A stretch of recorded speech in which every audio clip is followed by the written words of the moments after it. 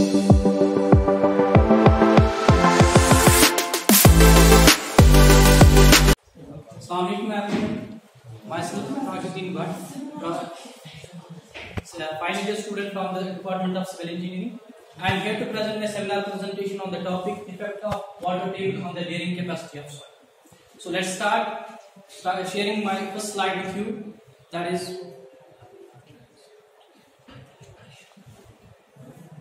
is the contents of my topic. My topic will rely on following contents, that is bearing capacity of soil, water table, Terzaghi's equation, and case studies on the basis of activation of water table, that's case 1, case 2 and case 3, and finally conclusion with the results. So let's get started from the concept of bearing capacity of soil.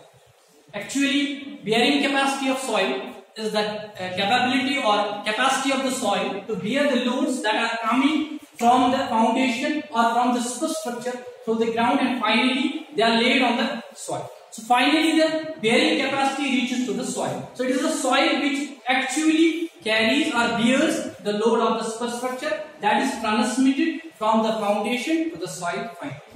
So in geotechnical engineering, we see the fundamental property of the soil is the bearing capacity. Bearing capacity plays a key role for the stability of the structure.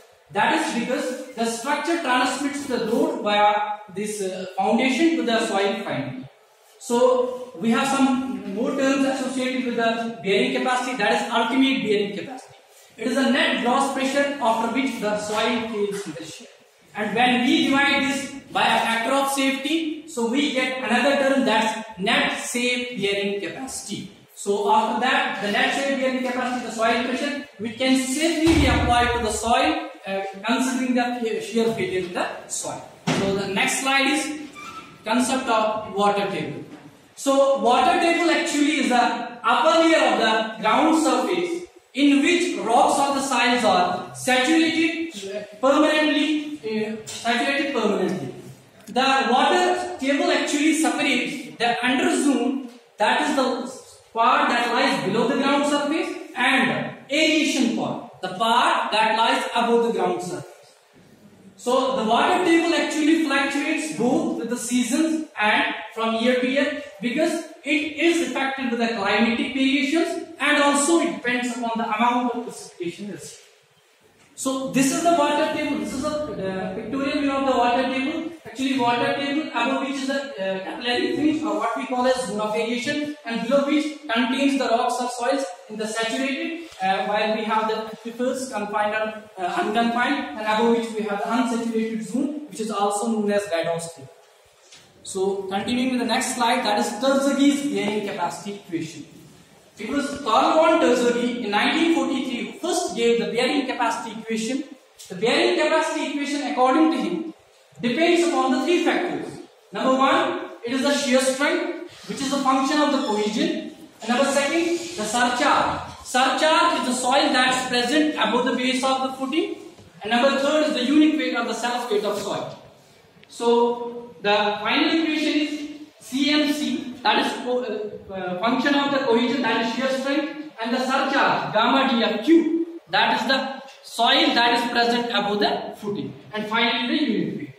Now, what actually happens due to the water table? We have the cases. First of all, where the assumptions that were made by the Terzaghi. Number one, the base of the footing should be rough. These are the assumptions made by the Terzaghi. Number second, the footing is laid at shallow depths. Actually, the Terzaghi's basic assumption about the shallow footing was that this depth should not exceed the width of the foundation. Number third, load on the footing is vertical and uniformly distributed. It should be uniform, it should be evenly distributed. Number fourth is shear strength of the above the footing is neglected. As you see, the surcharge does not play any role in the shear strength. Therefore, whatever will be the above footing, the surcharge doesn't have any role in the shear strength. And the fifth one is angle of roughness between the foundation and the soil is considerably equal to the internal frictional angle of the soil. That is the soil which makes that we have seen in the Morris circle, normal stress and the failure envelope. And next is footing is continuous, which makes the analysis true. Continuing with the next slide, that's our main topic. That is the effect of water table. So the first location of the water table is above the footing. We will have three cases in general. The first case is when the water table is located above the base of the footing. See what happens here. I have already in the earlier slides I have mentioned that the surcharge is the amount of soil that is present above the footing. Here, when the water table is above the footing, base of the footing, effective surcharge will get reduced as it will get submerged under the water. Also, the soil beneath the footing of the base of the footing will also get affected. It will be submerged unit weight of the soil. So basically, what happens here, we know that dry unit weight of soil is more than the submerged unit weight. It's actually twice. So what happens when the effective surcharge is reduced and also the soil beneath the footing, it's also getting reduced. The unit weight gets reduced. So finally, it leads to the reduction in the bearing capacity of soil. So this was the case number 1. It is actually because the effective surcharge is getting reduced. Case number 2. When the water table is just below the footings, base width of the footing. So here, what happens? It's not affecting the surcharge, but actually, again, what we see, I will go back to earlier slides. There are changes in the last 2 terms. Last 2 terms, what we include reduction factor. The reduction factor, in case when we see earlier, when this water table is above the base of the footing, there will be reduction factor or W1 in the second term.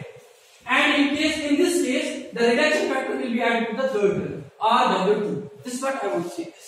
So actually, what happens here in the first earlier case, changes will occur in the both terms, term 1, second, and term 3rd also, because surcharge was getting reduced and the unit weight of soil was getting changed. But in the second case, which I have mentioned here, in this case, only the soil which lies beneath the footing will get reduced. The unit weight will get reduced. And here again, the bearing capacity is getting reduced. And case number 3rd, that's usual. When the water table lies at a depth which is greater than the width of the footing, then there will be no change in the bearing capacity of the soil. So it is as usual, the equation will be as it is given by the Terzagh's equation, which is in its original form. So lastly, some of the effects that high water table has caused, it has actually, what actually here happens, the cohesion of the soil gets reduced, bearing capacity gets reduced, elasticity of the soil gets increased, and which results in the low bearing capacity of the soil. This is one of the effects which has been seen after so many years construction of a building. The water table has risen, and which has caused the destruction of the building and the foundation of the building. So the conclusion from these effects is that the parameters that govern the bearing capacity of the soil are cohesion, unit weight of soil, depth of the foundation, and the angle of internal rotation. ठीक है ना, जो आपने पढ़ा है, जो हमने already देखा है slide.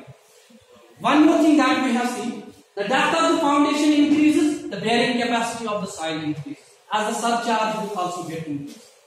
Next thing is the percentage increase in comparison with the increase in the depth of the foundation, that is 0.9, 1.2, 1.5 and 1.8. We are seeing 8.67, 16.97 and 25.11% respectively. And the percentage decrease with the water table correction seen by the Terzagh's method here, 8.45 and 26.58% respectively. And by the I-score method, the percentage decrease in the bearing capacity of soil by the water table correction we are seeing 12.18% and 29.43%. Thank you.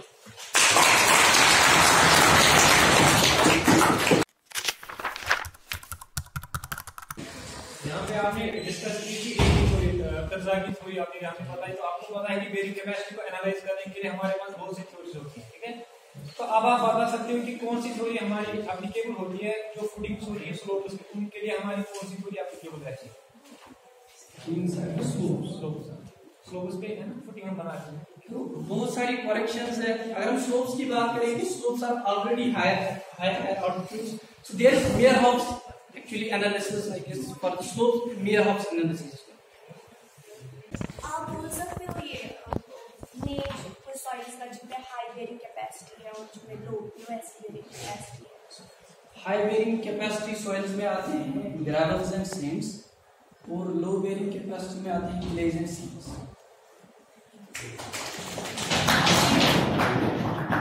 और जियोटेक्निक इधर